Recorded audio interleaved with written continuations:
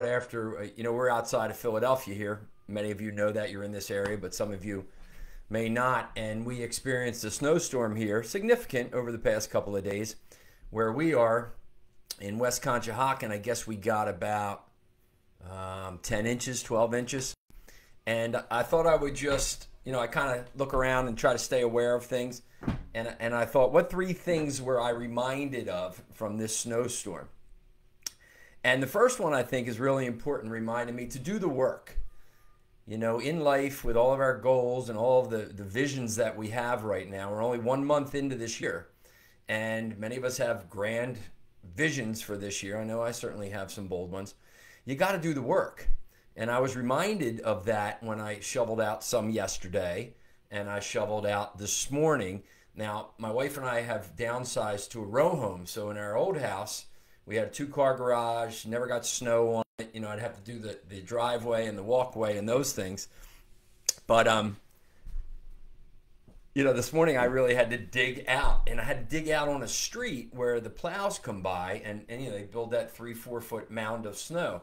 So I got up this morning and I kind of shoveled around the house a little bit, the front walk. And when you live in a row home now, I learned that you don't just shovel your little 15 feet or 18 feet, however wide the row home is. You shovel all 5 that are in the building, which I think was pretty cool. I did some yesterday, and then my neighbor Dave was out yesterday, or Pat was out last night, and then so I did it again this morning. So I think what's really important is do the work. And then I went out, I came back, and I parked in the same spot. And when I went to leave again, I had to dig out again because the plow had come by and kind of put that big old snow right there again. So do the work. Good results come from doing the work. And in this case, here's what I thought too. I didn't do this, but I've always seen, I never lived in a row home before. My grandparents did, and I've certainly seen some in Norristown where I grew up. But when people will dig out their space, then they put like a chair, or somebody had like a 6-foot step ladder in there to kind of tell everybody, hey, listen, I did the work here. This is my space. And while I get like on a regular day, when you're in a neighborhood, you might get the same parking spot or near it. And, that's okay. Here's what I've come to realize. When somebody breaks their ass to dig out a parking spot and then they put a placeholder there, you better respect that. Because if you don't, I would just offer you this. Karma, my friends, is a bitch. Karma is a bitch. So first thing is do the work. Second thing is be kind. I couldn't help but to notice as I walked around other people helping one another shovel. And I even did it a few times myself. So just kind of look around and be kind. I was coming back yesterday from an early morning workout, and there was a guy walking along the street, younger guy.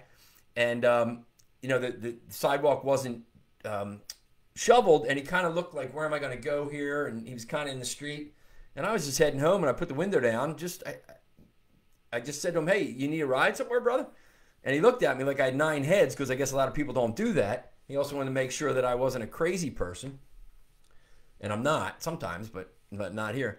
And I said, yeah, I'll give you a ride. So he'd go in a coffee shop. And it's about 4 or 5 blocks up. So he jumped in, said hi. Matt, Danny, drove him to the coffee shop, told him to have a good day. So just be kind. And then the third thing that I was reminded of is that all storms end. They pass. This one came and it settled in on us for 2 or 3 days, which doesn't happen a whole lot. We usually get hit in a day or so, and then it goes on. So it was just reminded me in life, as I'm working on book number 4, and it's got a bunch of characters in there, all with different challenges, is that the storms are going to pass.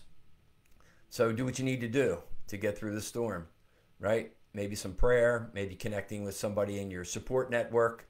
Maybe it's a little stillness time. Maybe it's vision, seeing the other side if you're going through a crappy time. So just dropping in 3 things that this snowstorm reminded me of. Number 1, do the work, right?